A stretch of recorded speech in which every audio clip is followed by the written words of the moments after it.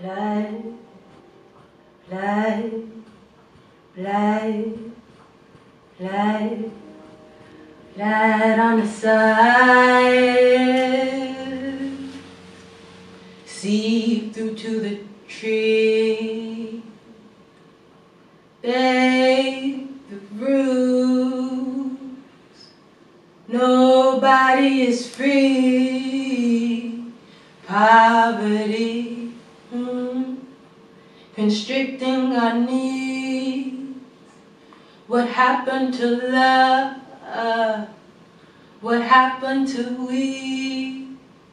Society breeds insecurity, oh, and Big Brother just peeping through the feeds. I could feel his eyes on me, oh, I could feel his eyes on me, choked. I could feel his eyes on me, soaked. I could feel his eyes on me, and there's blood on the side, seeped through to the tree, bathing the roots. Nobody is free, poverty, constricting our needs. What happened to love? What happened to we? We're just strange fruit, bearing strange fruit. Yeah, we're strange fruit, and we didn't fall far from the tree. Yeah, we're strange fruit, bearing strange fruit. Yeah, we're strange fruit, and we didn't fall far from the tree. No, we didn't fall far from the tree. So that song was written in a sort of response to Strange Fruit, originally sung by Nina Simone, and before that it was sung by someone else, and strangely enough I think written by a white man. But that's my rendition of it, and that actually leads us into the next song, Cinnamon by Nina Simone. So this one is a cover. Oh, cinnamon, where you gonna run to? Cinnamon, where you gonna run to? Cinnamon, where you gonna run to? All on that day, will I run to the rock? Please hide me, I'll run to the rock. Please hide me, I'll run to the rock. Please hide me, Lord, all on that day. But the rock cried out, I can't hide you, the rock cried out. I ain't gonna hide you, the rock cried out. I ain't gonna hide you, gal. All on that day, I said, rock, what's the matter with you, rock? Don't you see I need you, rock? Oh, Lord, all on that day. So I ran to the river, it was boiling, I ran to the sea. It was boiling, I ran to the sea. It was boiling long, all on that day. I said I ran to the river, it was bleeding, I ran to the sea. It was bleeding, I ran to the sea. It was bleeding long, all on that day. And so I ran to the Lord. Please hide me, Lord. Don't you see me praying, Lord? Don't you see me down here praying? But the Lord said, go to the devil, the Lord said. Go to the devil, the Lord said. Go, go. And so I ran to the devil, he was waiting. I ran to the devil, he was waiting. I ran to the devil, he was waiting. Lord, all on that day, I cried, power, power. I found power. All on that day, all on that day, all on that day, all on that day, all on that day, all on that day, all on that day, all on that day, all on that day. Cinnamon, you ought to be praying. Cinnamon, you ought to be praying. Oh, cinnamon, you ought to be praying. Before that day, before that day, before that day, before that day, before that day, before that day, before that day. That was Cinnamon by Nina Simone. I have one more song. Somebody got a book, amazing. Just a quick recap before we resume. It's like Netflix before we hop back into the next episode. I sang 2 songs. One was Blood, the other was my cover of Cinnamon, and it's leading us into this last song, which is a song that is very near and dear to my spirit because I am a PK kid. Does anyone know what that means? Well, I guess it's just a PK because the K stands for kid. Are y'all familiar with that term? No. Would you like to share what that means? It's a pastor's kid. At least how you said it. It's a pastor's kid. Like it had all of this context around. But yes, it's because it also comes with a lot of context. Like pastor kids are this or that or whatever. But I am one, and this song is one that I sing in church. Church was my first stage, and that's my family. So yeah, this is Lily in the Valley. There's a lily in the valley, and it's bright as the morning star. I tell you, there's a lily in the valley, and it's bright as the morning star. I tell you, there's a lily in the valley, and it's bright as the morning star. Amen. Amen. Amen. Somebody found joy. They found it in the valley. Found it to be bright as the morning star. Somebody found joy in the valley, and it was bright as the morning star. Somebody found joy in the valley, and it's bright as the morning star. Amen. Amen. Amen. I found hope, I found it in the valley, found it to be bright as the morning star. I said I found hope in the valley, and it was bright as the morning star. Said I found hope in the valley, it was bright as the morning star. Singing amen, Lord, amen, amen. So yeah, that's the name of that. That's my jams. And that song, I was saying, is kind of a landscape for my journey with life in general, but also Blackness. And yeah, that's kind of the theme we're rolling with. Typically, we begin by looking at the cover art. And I just want to get some general feelings. We also have the real life paintings here. Bada bing, bada boom. And on the inside cover, when you open it up, you'll see the titles as well as the dates in which they were produced and the materials. So that can also inform any interpretations that you have. Anything that sticks out to you, I'd like to hear it. It could be a color, it could be the way the strokes are, it can be anything. Anything, no wrong answers. Awesome. So go ahead and open the book up to your table of contents. It's first page. And you'll see that this is in two parts. We have gutter and we have water. Hence the name of the event, Enter the Gutter. Here we are, in the throes of it, feeling the feelings, thinking the thoughts. And yeah, gutter represents the muck of it, the valley.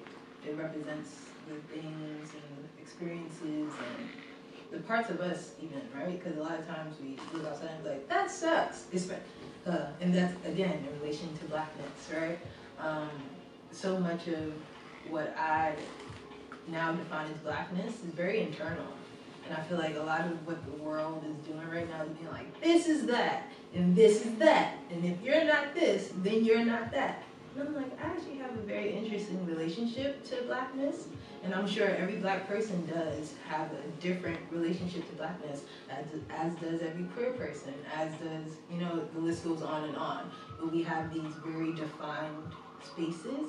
And I think it's trying to change that we're in that weird space where we don't know what's happening yet, right? It's literally like embarking on a new frontier of identity. And it's interesting to watch, but it's also like, where do you fit in as a person or as a being while watching this? Like, what is your point of reference? So this is my point of reference. We're about to hop on it. So we'll start off with handouts. Now, I think it's handy to, it's handy to point out that I wrote this in 2016. So this, like the songs that I just sang, would be kind of a journey through how I see blackness and how a lot of people, I keep saying I because my own experience is the clearest that I have, but there's a lot of other references. Like if you look at Malcolm X, like his journey went very similarly as far as the relation to blackness and going from this is a personal problem to this is an institutional problem. And sometimes it could be both. But do we have any volunteers to read handouts? I'll read since I haven't talked to her. Oh, amazing. I love it. Okay. Handouts. They call our reparations handouts. Well, that's fitting. Our hands were out when we were picking their cotton. Our hands were out when we were cutting their cane. Our hands were out harvesting their indigo. Our hands were out creating their inheritance. Our teats were out nourishing their wives, children, in the basket they raped us for, but didn't claim our bodies were out. Oiled and sold on auction blocks, our bodies were out, swinging in the breeze, charred hanging from poplar trees. I'm sure a black hand was out, looking for something to cling to. When they bombed Tulsa, black hands were in praise. Before they bombed the church in Montgomery, killing those 4 black girls, black hands were up in praise. Before that white devil emptied a barrel in a black church in Charleston, black hands are up in the air, pleading don't shoot. Black bodies are bleeding out on the concrete, laid down by boys sporting red, white, and blue. American terrorism persists on American soil to exterminate the black bill, but we are still here. With our hands out holding receipts because it's time to collect the debt. Payment is overdue. America, you owe us. Freedom, 40 acres and a mule, but you won't give us what you owe us. You'd rather we take it from you, and we will with interest. Thoughts? I was thinking.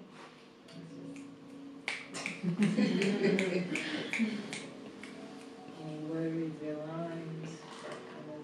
It's a good way to put it. Just calling it handouts and just you described from the beginning that's exactly what we were saying in regards to reparations and just handouts to me that we don't deserve or didn't work for, and you list all the reasons why and more.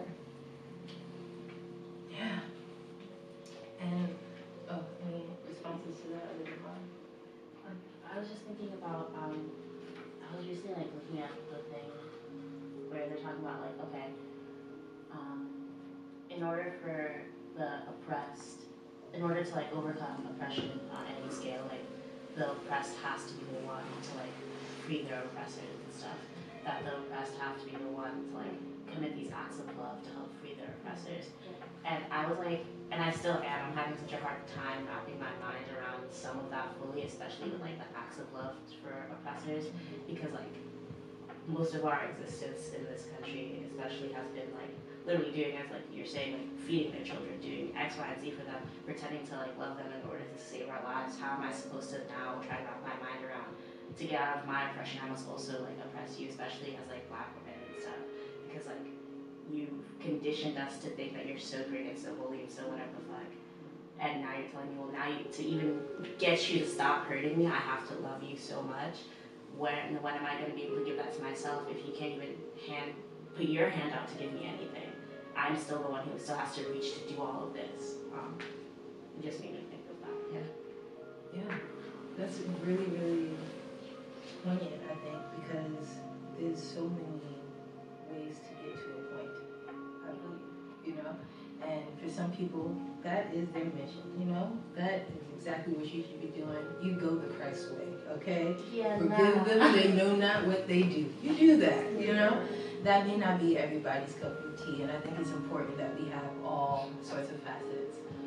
I went to a beautiful reading yesterday, and they were getting at the exact same concept, because a lot of people are trying to reimagine these futures, similarly to what I was saying about this new frontier we're on, trying to figure out what can the world look like, what can we do with it, like what's going on. And that feels really overwhelming, but they brought up a really good point that like really like let me exhale, and that was, if everyone is good and cares about their circle, right, like boom, these are people right now, 1, 2, 3, 4, these are the people that I'm touching right now. I'm gonna do my darndest to be genuine and honest and just really share this human experience and be kind and all the things that I can to maybe add some light into you, and maybe you'll add some light into me.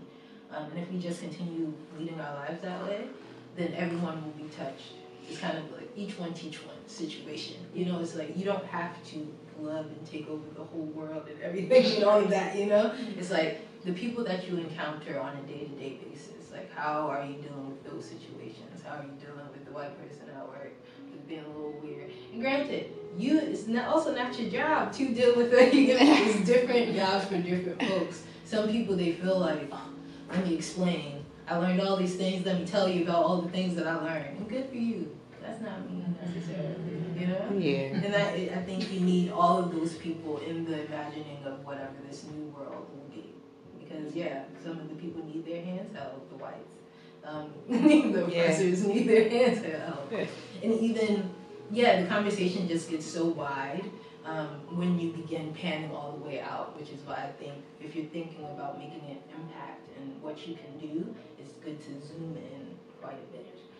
But if you do want to pan out, then you end up talking about things like wealth and like the different kinds of Black experiences, and then like whiteness just feels like a thing on the outside that like it's like we got shit that we gotta deal with on the inside, and y'all out here trying to get like it's so much going on. So if you just really focus, and of course this is me preaching to myself, if you just really focus on what you can do, then you're doing good, I think.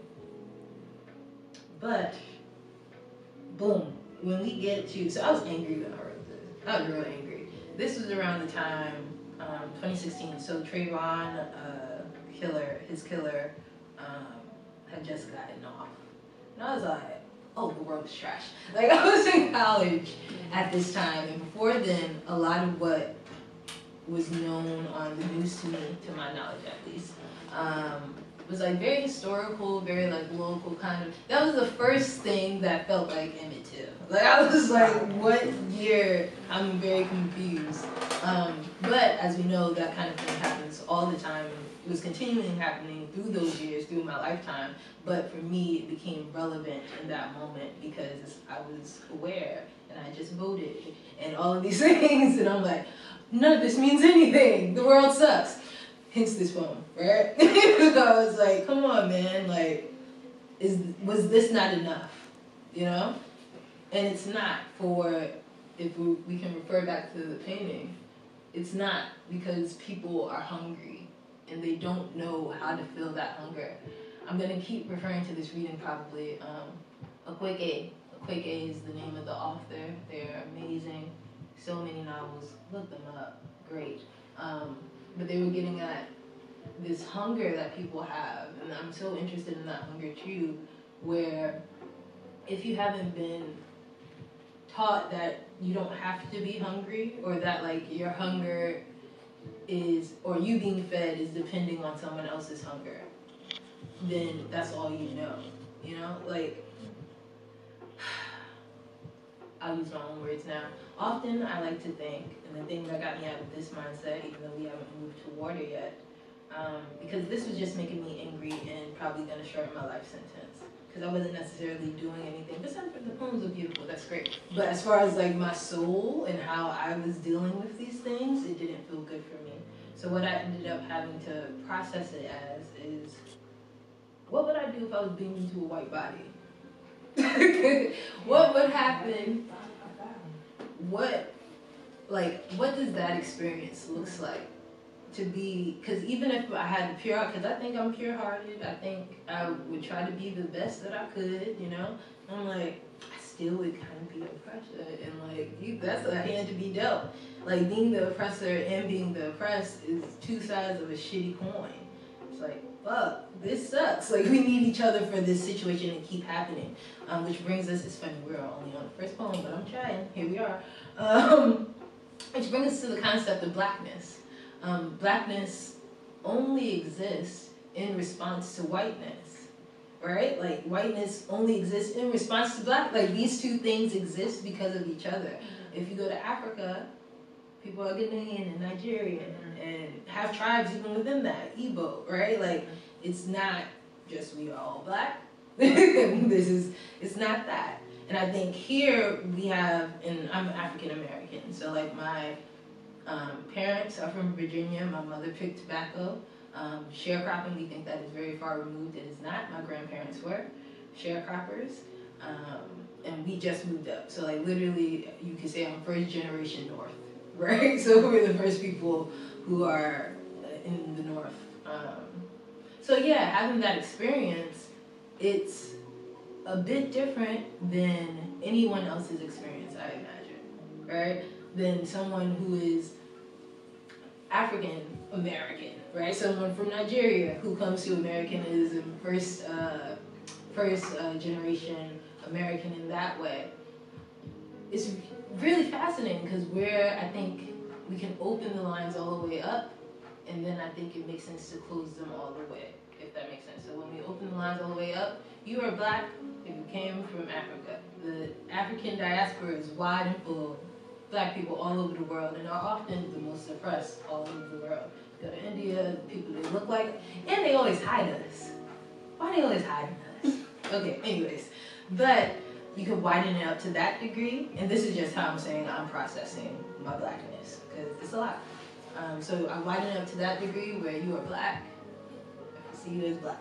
You think you black? You black. It's, I don't know, not a Rachel Dolezal situation, but like, yeah. So you're like, exactly. There's still a line. And then there's my own black experience, right? Because even something I had realized, there was a movie called Passing. Are you guys familiar with Passing? It was a new movie. Yes. I don't know the book. I haven't seen it, but I saw what it was about. No, I read the book. That, Oh, you read the book? Yeah. Even better. You want to tell us what that's about? It's really interesting. They have like a lot of books kind of like in that same like thing of like a black person gets to pass away and like what they do with that like magical like passing ability, like, you know. Well, because like they're always like the white world is different. Like, I don't know, like they're on something else, right? And then they always in the movie like, yeah, but white people are fucking crazy like every time.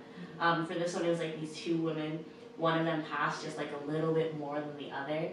So like she like really fell into her white life and was like, yeah, I'm white. Like, It's a show on Netflix, right? I think it's a movie. Oh, it's a movie. Yeah, and she's just like, yeah, I'm white. Like, it just left out, you know, live it just like that. And the other woman was like always afraid that she'd get caught, like, you know, in her like, I don't know, her white trials. Like, I don't know, like, so it was interesting. I think it's always so funny because of one, like, I think it's part of like the centering of whiteness that like happens like subconsciously, like we don't realize it, but, like you are always kind of being like, like you said, like putting whiteness against like blackness and stuff like that, or just being like, oh, this is the way that like we've known to exist in this country, and like in this like social setting kind of thing.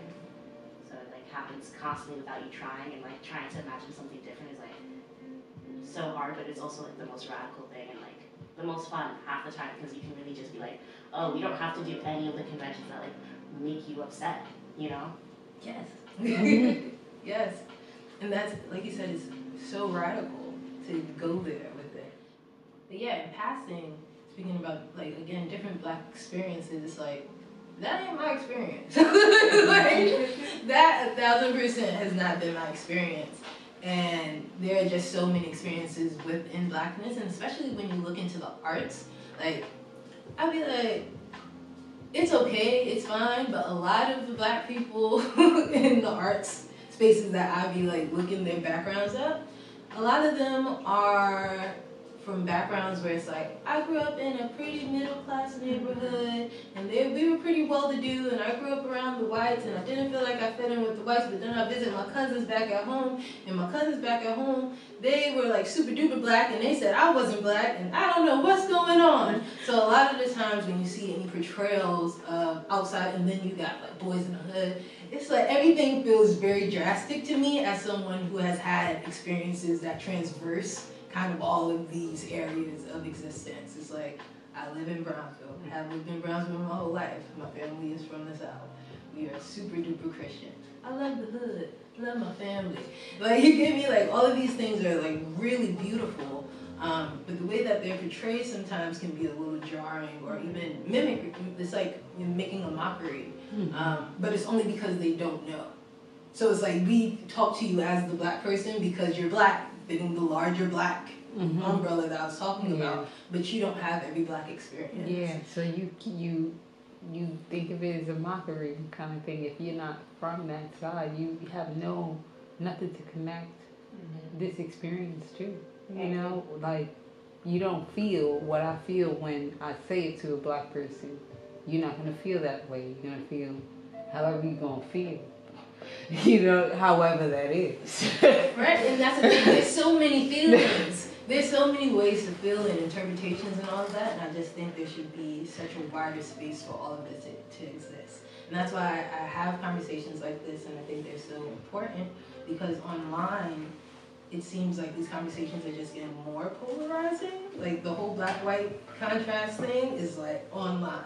Battle. Get further and further away from each other, like really just digging in. And I think it's important to have like these just in-person, real-life conversations. Like, how are you? Like, what is your human experience looking like?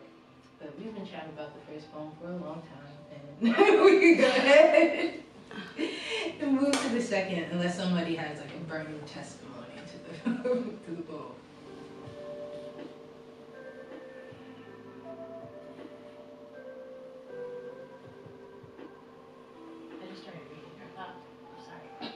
I just started reading like to myself, like.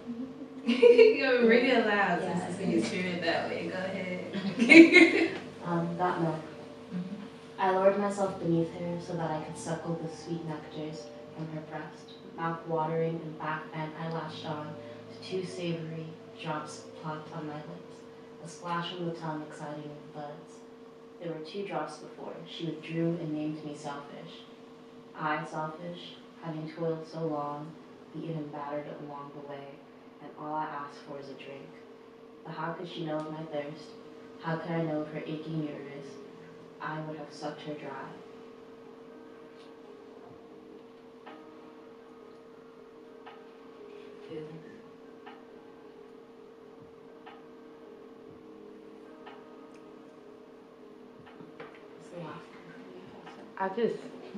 I really like this because, you know, like, you didn't end at like, you know, she named me selfish. You didn't end there. Because like, not often that everybody is thinking about both sides. How could I know of her aching udders? How could she know of my thirst? But it's like, just to even put that in there, it's just, it's an unspoken, just common courtesy that no one has nowadays. So, I really like that. and it's a little sexy.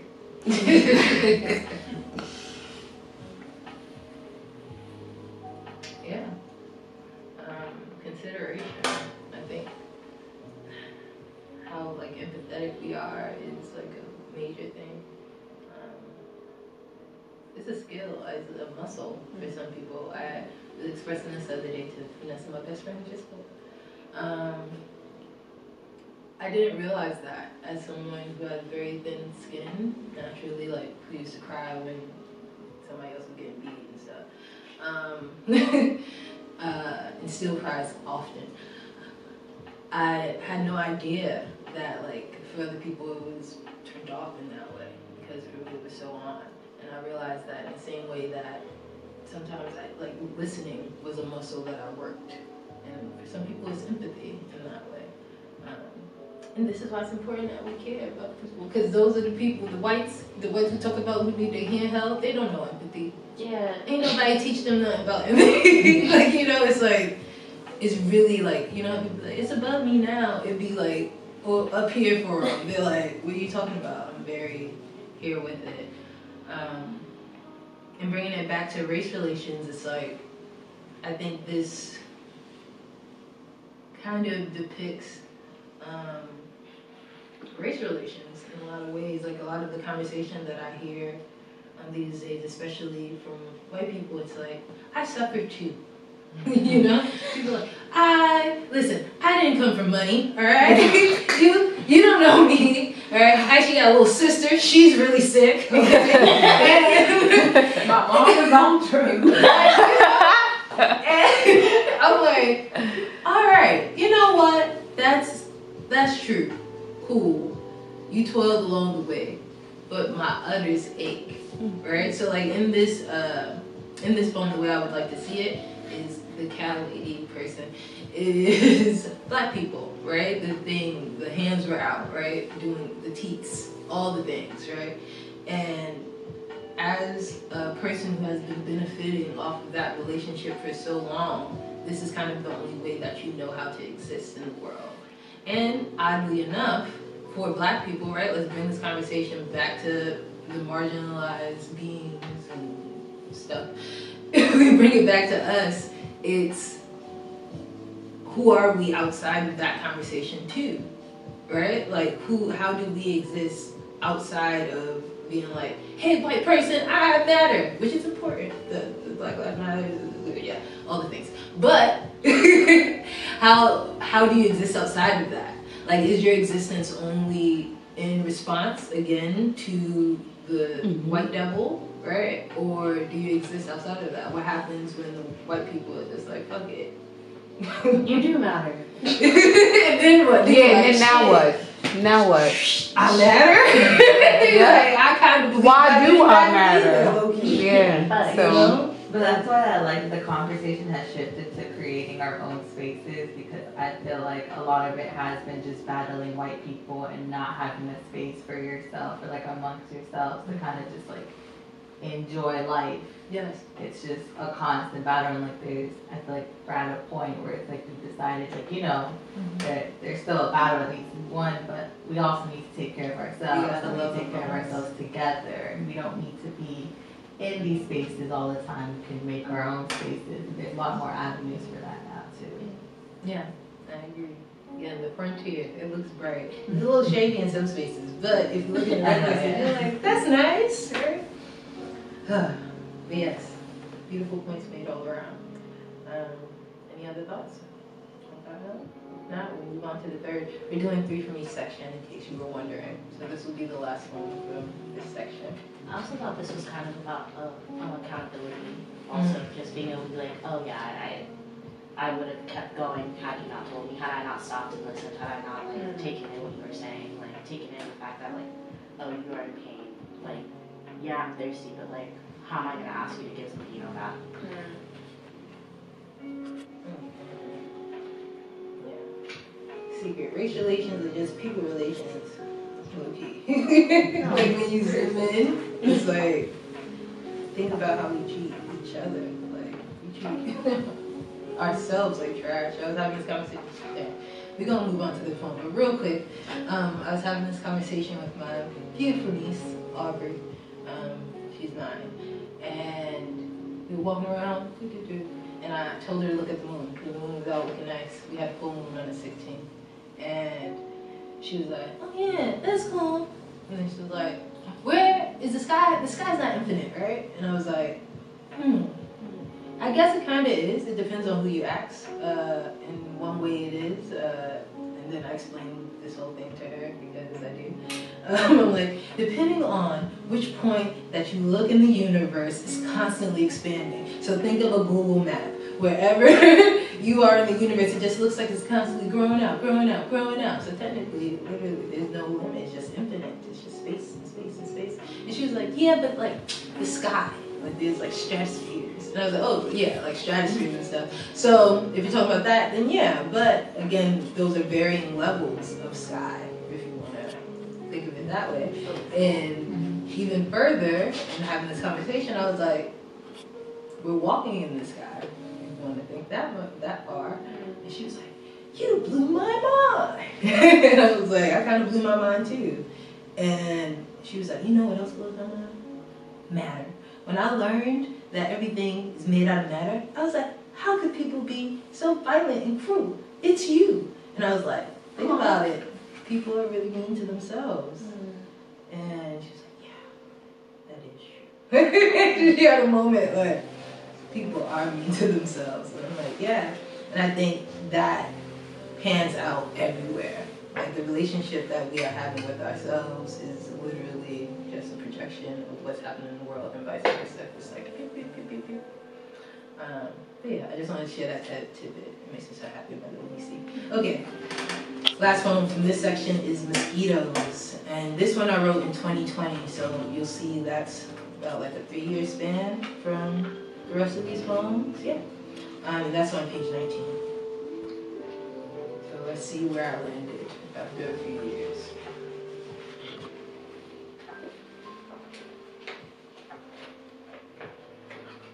And do we have any volunteers for this one? I can read it. Thank you. They light the blood in my right eyelid, my night sweats, triggered by shifting hormones. Lure them in through the window. They follow the scent mixed with my breath and find an exposed bicep as an appetizer. While I am elsewhere far away in my dreams, they insert their nose-mouth straws to steal AB positive blood. Meanwhile, my reality in the dream begins to crumble. Images of rashes and burning sensations crash into the scenes. Mosquitoes give me nightmares and hives, so I turn on the fan and cover myself head to toe.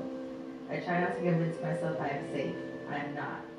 Mosquitoes like the blood in my right eyelid, and I left that bit out. I wake to a swollen eye, second time this summer. I hope that the winter foils their plot. I hope that they are stopped before they suck my eyes shut, before they steal my dreams.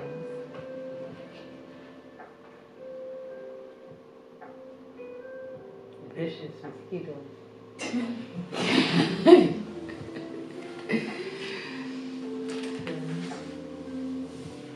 Any lines that stick out?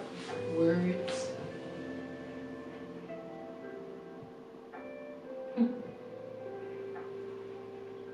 I like the imagery of the mosquito sucking your dreams through your eyes. Like, I think that's like scary. Like, that's scary. But it's also like, I don't know. For me, it's like the idea and like thoughts of like sharing dreams in any kind of way. And the thought that someone could take your dreams from you. And not like your dreams of like your aspirational goals, but just like your dreams, like in a lot of ways I think those are super personal because like they just come from your mind. Like they're just made up of like every single memory and experience that you ever had. So someone taking that is like fucked up. Yes. Yes. Yes. And I'm so happy that you said that and pointed that out. Unless somebody else has something to say. I do. You do? Okay, hold on. Let me jot down what I want to say. Go ahead. It just seems very vulnerable, you know? It just, it seems like these mosquitoes or whatever, like just life, you know, stuff gets you at like, you know, when your eyes are closed or when you're not paying attention or like just when you're not aware of things sometimes. Things could just, because you just left that one eye out, because you just did that one thing. Swipe, you know? So it's just a reminder of how like just cautious you have to be sometimes in being vulnerable. Because, you know, you just out here just being a big piece of meat, you know? Just walking around. You just vulnerable. You just are who you are, you know? And just being who you are sometimes. Like, you know, a lot of the times I let go a lot of me to people sometimes, and it's like, whoa, reel it in. But my eyes were closed the entire time because I trusted my gut or whatever was happening or the conversation, or I'm just feeling, just floating and feeling. And the next thing you know, my dream just sucked right out of my eyes. Yeah. So, yeah. Yeah. Beautiful interpretations. My first note, I also wrote a note about what you just said. My first note was the sucking the dreams out of the eyes. And that dream being in such a personal space, right? Alright, y'all ready for where I'm about to go? Okay, let's see. The dreams being in such a personal space, again, relating this back to race relations. Because this is a BSF event, I always think about, and I had a whole poem about this, it literally is called The Enslaved Tongue or something like that, and it's about how we speak English. They have literally, like, it's mind control. If you don't have a word for something, then it doesn't exist. Like, it's very hard to fathom something that you can't name or put down. So in that way, those dreams have been tap danced on already, or like fiddled with in certain ways. And I think now we're in this period of unlearning, like creating these spaces where we can fully love on ourselves and see what world exists within us outside of that space. But that's something that I think about often. It's like, we speak English. Like, that was very effective. And then, like, of course, you could go even further than that. I say we speak English just because that's so current. But of course, if you go further back than that, like the stripping of religion and all culture, right? Like, and that's what makes our experience so very unique. As Black Americans, it's the stripping or the attempt, and that's the thing, it was the attempt to strip so much of the culture, and the fact that we were able to retain and like make beautiful like things from the scraps, and to keep the threads and make new quilts. It's dope. But yeah, and then just being who you are. You said something about just being who you are, right? And I think that's also another thing with Blackness that's just like a doozy. It's like, yes, everybody has like problems and like their own like terrible experiences, and the world treats them a certain way. You were probably bullied because you were fat. I was too. It's okay. And like you were probably like made fun of because like you couldn't spell that good. The teacher asked you to spell something out loud. You spelled it wrong. That's fine. Like, you know, like those sorts of experiences can harm you and like completely change like how you perceive the world. But something about being Black, when the world sees you as Black, it's outside of those spaces a little bit, because you can't cover it up. I can't pretend that I know something that I may not know, or I can't pretend to act away or be way.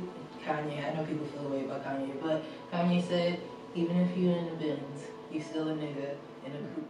And that line is very poignant because you can't wash this off, and it's because of the white-Black thing. Like money, you could fake money all day long. You could fake wealth. You could be like, hey, I got it. And people won't know you don't got it until they know you don't got it. You know, kind of thing. But yeah, this is different, and I don't think I just think it's things to think about. You know, I don't think it's anything to try to fix or find an answer to. It's a journey of finding multiple answers. You'd be like, well, here's the problem. Okay, got over that hurdle. What's the next one? Okay.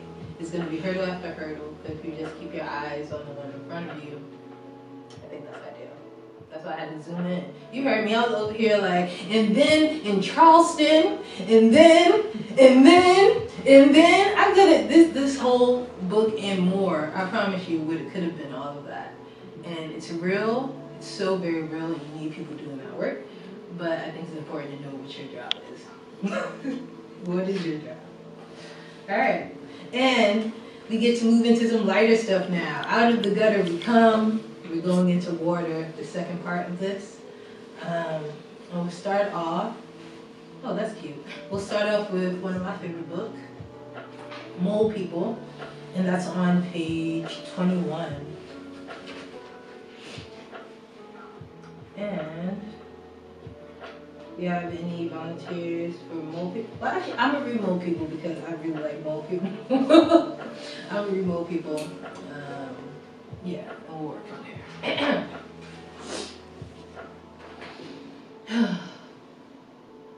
Mole People. At its end, betwixt the calm and chaos, the world flung itself into a black hole. Stuck in time, moving so fast, it became still.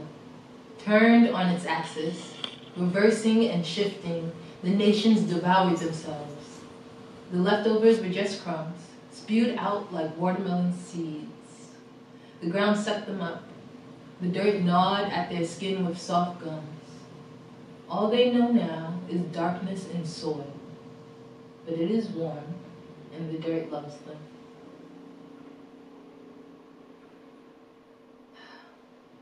That's Mole People.